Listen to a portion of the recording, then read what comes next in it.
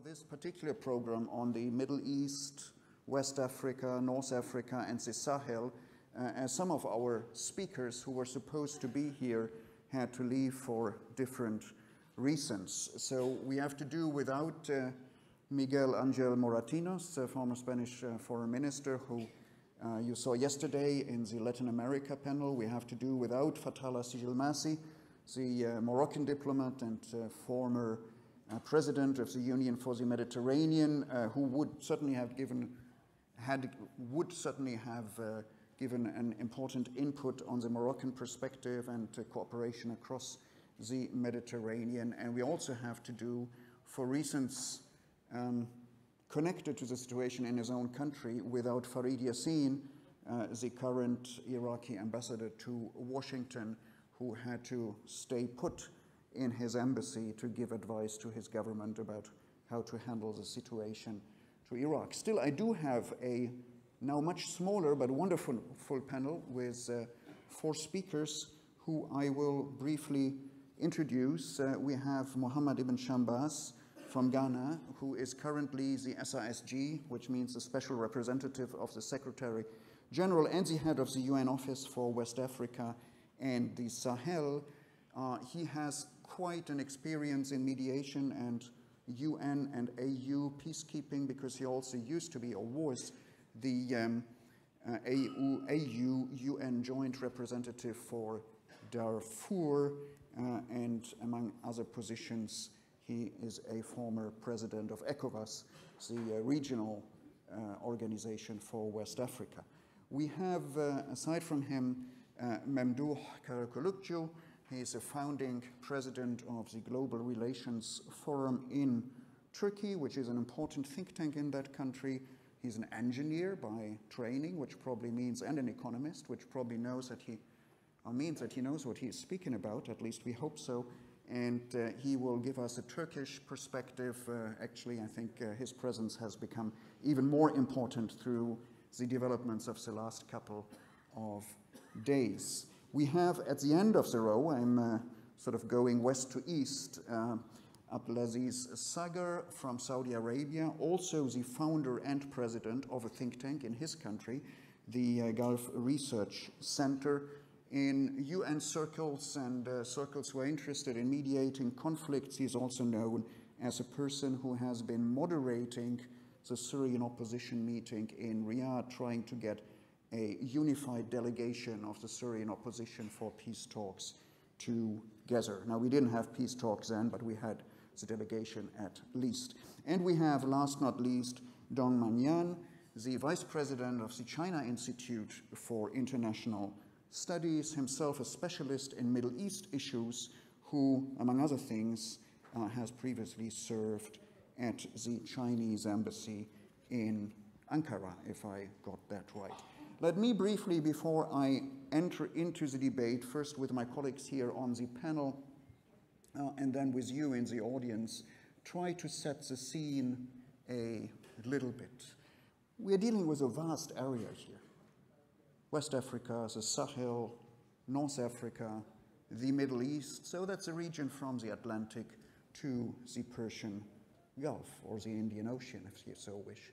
And if we are looking for one headline to characterize the situation in that vast area, it's probably the dissolution of order, and the dissolution of order on different levels, as it were. On state level, in quite a number of these states in the region, be that in Libya, be that in Mali, be that in Syria, be that in Yemen, order being undermined either through civil war, or through the weakness of states, which has undermined institutions and societal relations. But we also have a dissolution on order on a regional level, as some of the regional organizations that had been set up in the last decades are disintegrating or not really working well. We still have something called the Maghreb Union here in the Maghreb, but I don't think it is working in any way. The Gulf Cooperation Council has been undermined by conflicts between the member states. As to what the Arab League does, we can discuss. I think the only healthy organization among the regional organizations seems to be the African Union, but we may want to discuss that at a later stage. And some people would say that there's also something to the software of the region which we could call the normative order, which is being undermined through civil wars, through unrest, through the way that governments are dealing with their people. A normative order which always was difficult, but sort of was resting on a time-honored tradition of the coexistence of cultures that at least is being questioned in a couple of states or in parts of this region. Speaking geopolitically or strategically, if you so wish, we don't have a stable but a very shifting balance of power. We don't have a regional hegemon, but we do have various struggles over sub-regional hegemony, and we do have a high level of military or hybrid interferences into the states of the region, into Syria, into Iraq, into Yemen, into Libya, into the Sahel, by regional and international actors. I would find it difficult to mention them all, but it's certainly among them. We have Iran and Israel, we have Saudi Arabia and Qatar, we have the United States and Russia, we have some Europeans, and we have some others.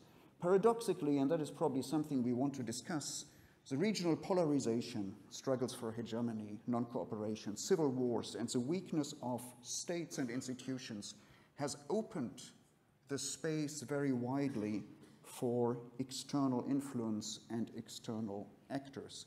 And at the same time, and I think that's a paradox, the situation in this area has made international actors much more hesitant to involve themselves long time in a sustainable manner. That goes for the Europeans, who in the past tried to engage in long-term transformative processes, Barcelona, Union for the Mediterranean, Southern Neighborhood, call it whatever you like, or even the Middle East peace process, which some Europeans still call that, Middle East peace process. Or it goes for the United States, which of course was known for its long-term security guarantees, which actors could rely upon. That is as much in question, I think, as the transformative engagement of the Europeans. My first question, therefore, and let me try to make this experiment. I would ask my four friends here to all answer in sort of 30 seconds in a yes or no, or yes but and no but manner. My first question, therefore, would be, would the region be better off?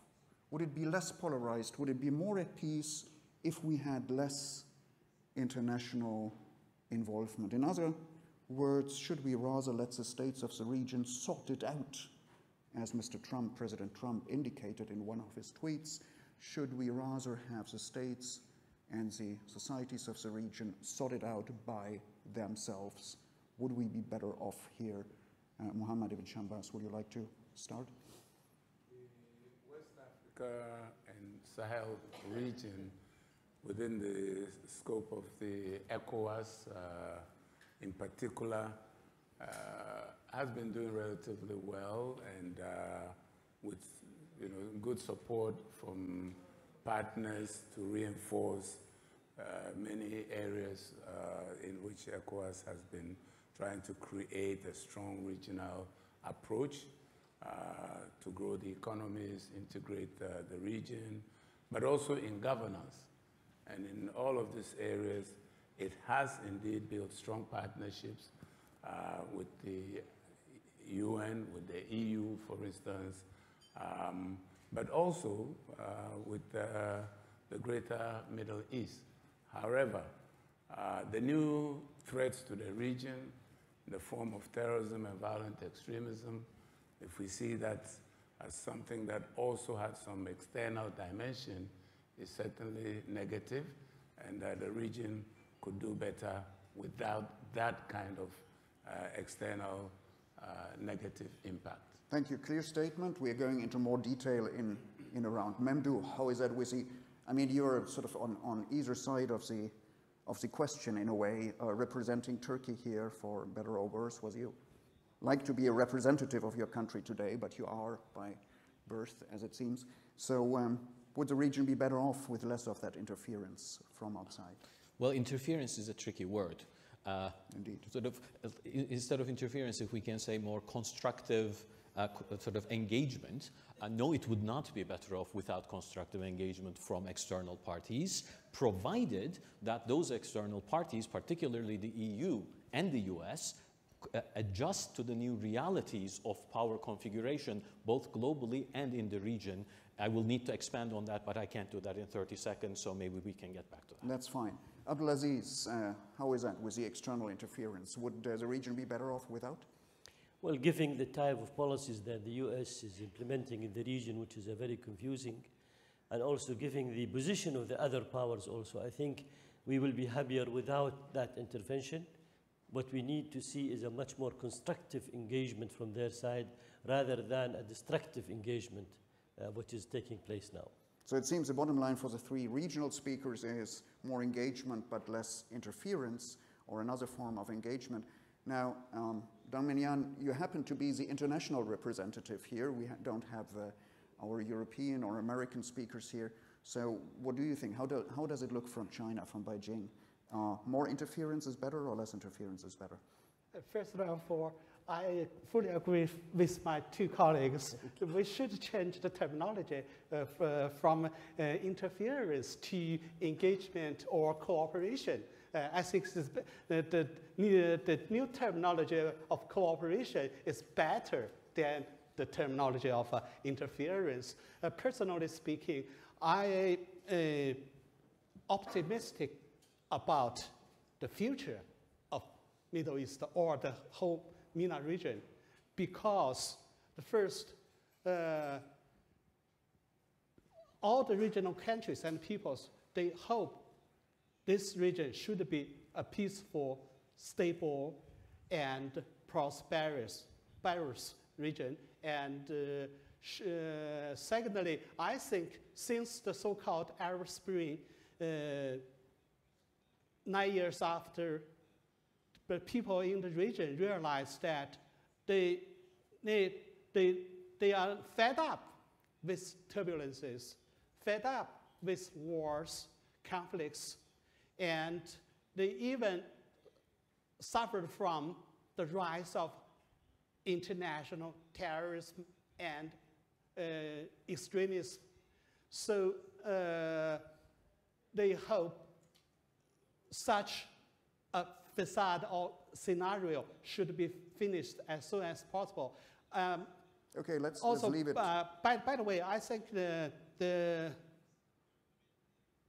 even though to some extent the MENA region is so turbulent, but I think the majority of the countries, they still focus on the domestic economic development. Thank you. I'm going to ask you for the specific role of China in a minute, but let us try again from the people who are actually working in the region and coming from the region.